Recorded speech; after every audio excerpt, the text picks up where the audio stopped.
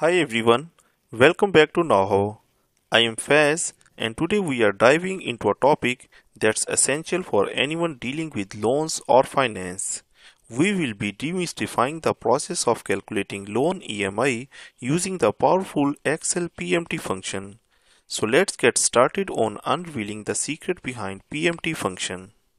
Don't forget to subscribe now and press the bell icon for more videos. PMT is one of the financial functions that calculate the payment for a loan based on constant payments and a constant interest rate. The syntax of the PMT function is PMT bracket start rate comma NPER comma PV comma FV comma type and bracket close.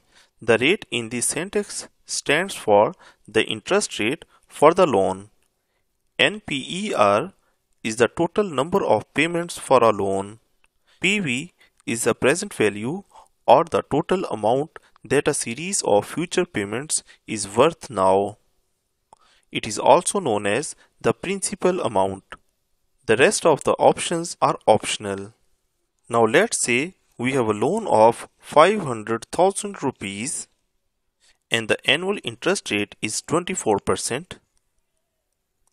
So the first thing that we have to calculate is the monthly rate of interest. We can calculate the monthly rate of interest by dividing the annual rate of interest by 12. So I will write equal and then select the annual rate of interest and divide it with 12 and press enter.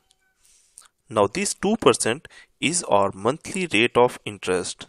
After calculating the monthly rate of interest, now it's time to enter the duration of the loan. And in years, if the loan duration is 3 years, I will write 3 over here, and then to calculate the duration in month, I have to multiply this duration in year with 12 so that I can calculate the duration in months. We have calculated the monthly rate of interest as well as the duration in months because in the EMI formula we have to use these two things. Now to calculate EMI, I have to write equal PMT bracket start. First I have to select the rate, that is the monthly rate of interest. After this I'll put comma and the next thing is NPER, that is actually the total duration in months. After this I'll put comma and select the present value of the loan amount, that is actually the principal amount. After this I'll close this bracket and press enter. Now you can see that our EMI have been calculated but its value is in negative.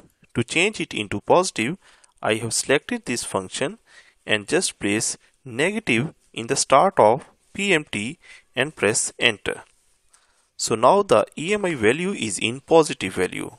So this 19,616.43 rupees is our monthly EMI.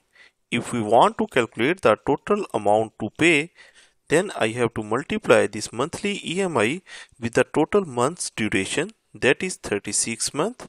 So this is the total amount, that is 7,06,191.35 rupees.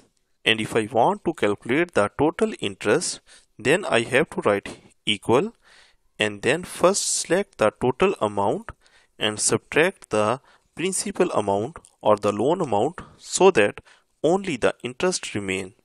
So you can see that this 2,06,191.35 rupees is the total interest that I have to pay over this amount for the loan of 500,000 at the rate of 24% for the duration of 3 years.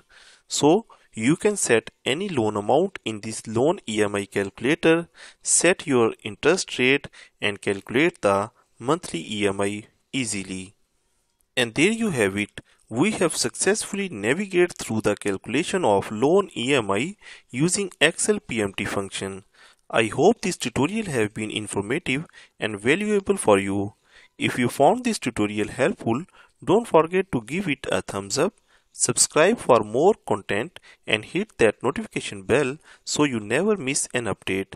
If you have any questions or suggestions for future tutorials, drop them in the comments below. Thanks for tuning in to Know How, and until next time, happy calculating.